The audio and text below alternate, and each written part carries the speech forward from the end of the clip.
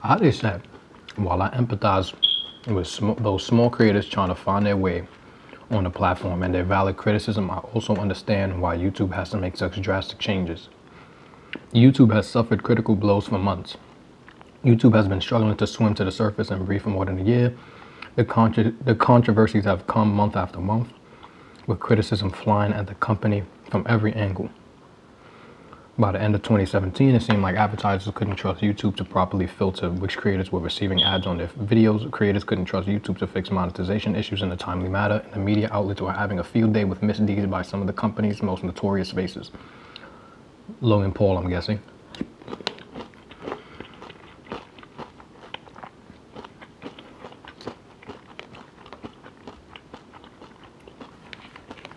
But how does this get rid of all the Logan Pauls and all the pedophilic Elsa on Spider-Man videos of them peeing on each other? Whoops, I probably shouldn't have said peeing on each other. Don't want to get demonetized now. Oh, whoop, can't get the brand in there neither.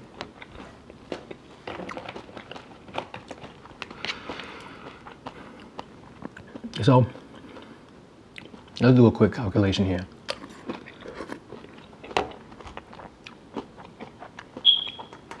To be monetized, you need a total watch time of 4,000 hours in the past 12 months.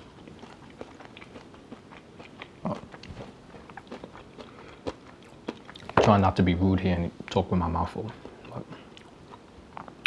4,000 hours in the past 12 months and a minimum of 1,000 subscribers. Okay. Let's do some calculations here. So, 4,000 divided by 12. Wait, that can't be right. 4 divided by 12 months. That means you need to have 333 hours of watch time and every month for a year, I guess you could say, at least. Which isn't a huge deal if you do like 30-minute vlogs, but it is a huge deal if you do 1-minute animations and you're trying to break through that community, because animation is really expensive, and if you don't have the patience to support you, you can really rely on monetization. And if you do have that one video that blows up and gets 200,000 views, that could still not be enough watch time, and by the time you get enough watch time, you can't even monetize all those views you just got for free. Okay, 333 divided by 4 weeks. Wait, 333 divided by 4. You need 83 minutes of watch time per week. Divide that by 7 days. You need somebody to be watching your videos for 11 minutes a day. That's a lot of damn time, considering how fast people click all videos on YouTube. So pretty much decentivizing animators or people that do very short form stuff.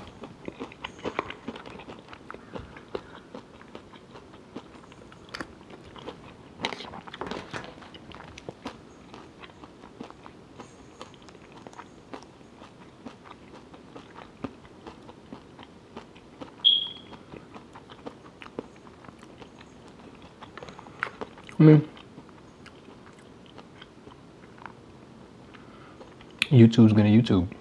It's a company just like every other company. It can do whatever the hell it wants. It's a private business. All we can do is adapt. Oh.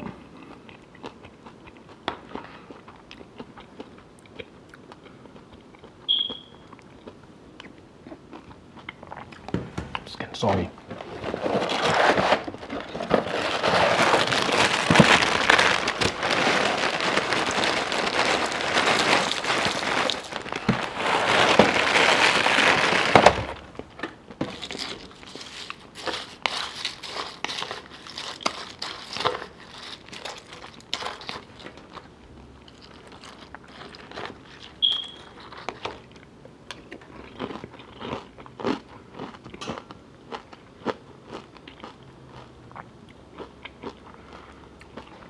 While companies' recent actions may appear to be doing the opposite, the smartest move the company did to protect both itself and the platform, advertisers at the top of the ecosystem, not creators.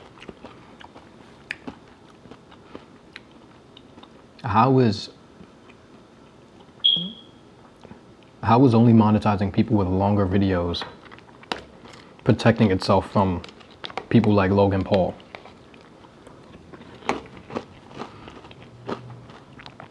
Doesn't Logan Paul have mad watch time? How is this weeding out people with large fan bases that are ruining their reputation? Because someone that has 20 subscribers and 15 minutes of watch time in total doesn't have enough influence to make advertisers turn away from YouTube. So punishing smaller channels doesn't make sense, and that's removing all the ethics aside, by the way. Because it's a business. We can't talk morals and ethics. I'm just talking about the practicality. How exactly is this removing any threat of YouTube having another scandal or controversy?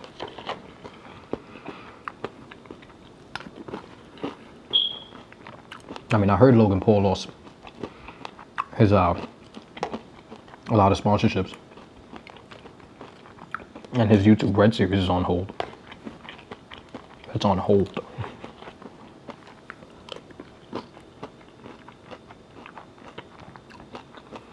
Advertisers are at the top of the ecosystem, not creators. Wow. That's funny.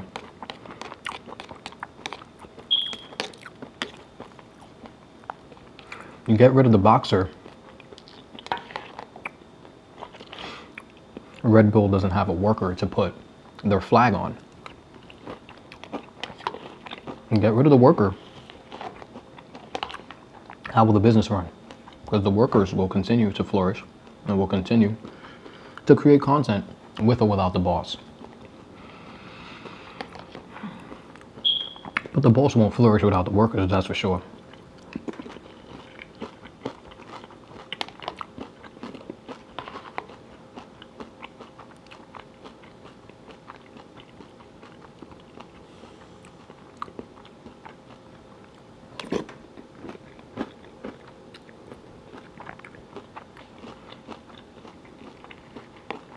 Advertisers will eventually stop spending money on YouTube if they feel they can't trust the platform.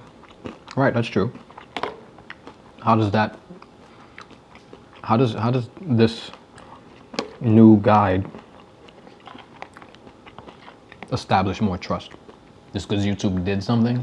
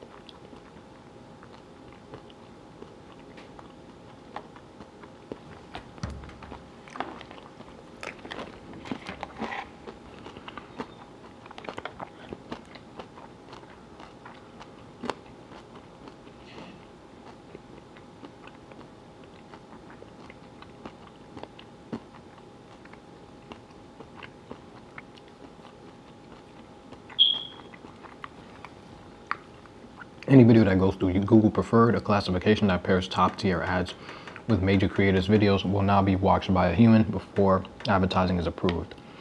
This screening process should prevent objectionable content like Logan Paul's controversial video containing footage of a dead body from being monetized.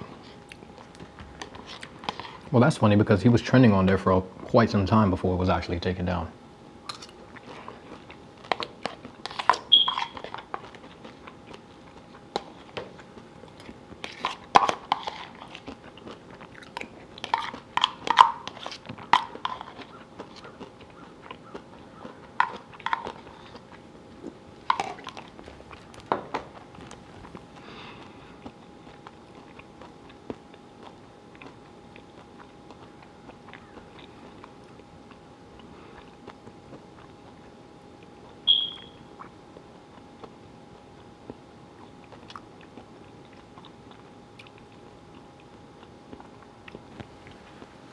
I mean, I don't understand. Why do advertisers have no problem putting their stuff on controversial TV channels like CNN or Fox News?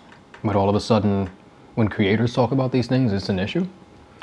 I mean, either the brands have some kind of double standard going on, or they really don't care and YouTube is just, excuse me, winging it.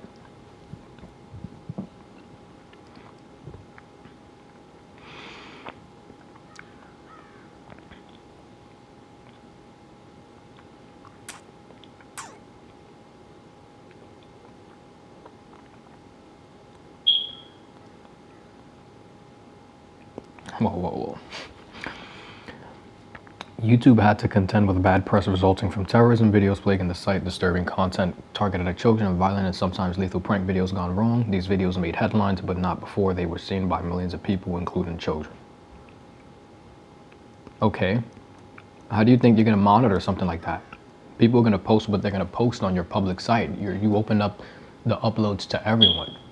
I mean, the only way to really monitor something like that would be to literally have humans watch every single video before they go public.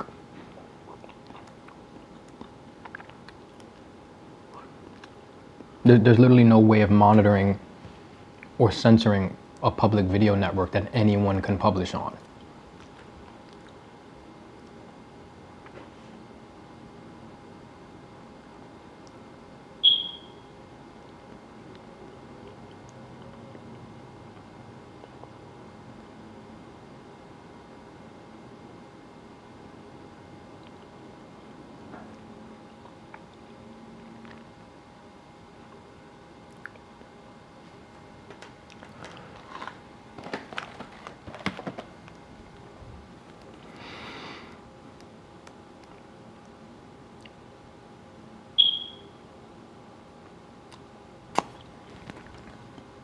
This is just gonna keep happening.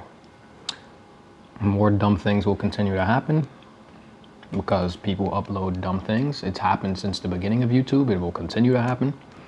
The only difference is that somehow the media has caught on to YouTube and is like posting every single scandal that happens. Before, when scandals happened on YouTube, it kind of just stayed on YouTube, and the YouTube community kind of dealt with criticizing, you know, like the whole Sam Pepper situation and all those other things. And now it's like the media, ever since that Washington Post article about PewDiePie,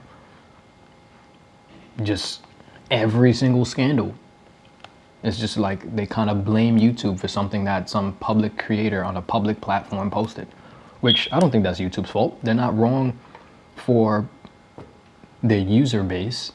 They're definitely wrong for skewing and incentivizing certain kinds of videos and just completely demolishing the market for some kind of videos like animation videos, which I feel like, in my opinion, were one of the only things that were still of quality, you know, besides 30-minute slime videos and ASMR videos like these.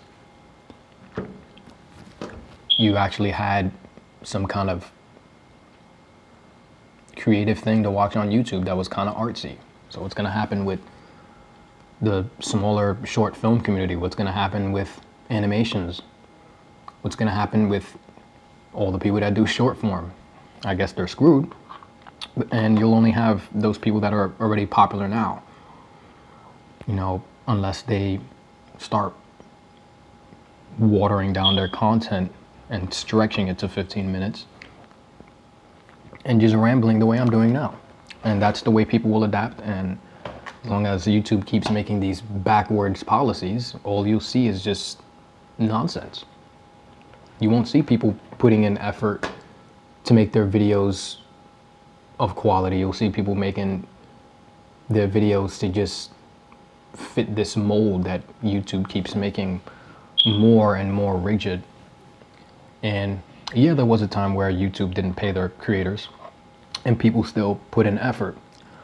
But the issue is YouTube is huge now and they make tons of money.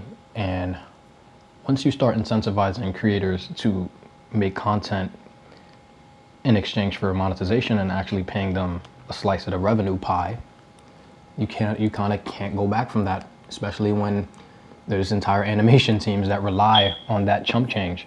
You know, even the article even said something like, oh, well, it only affected, like 90% of those affected only made $100 in the year.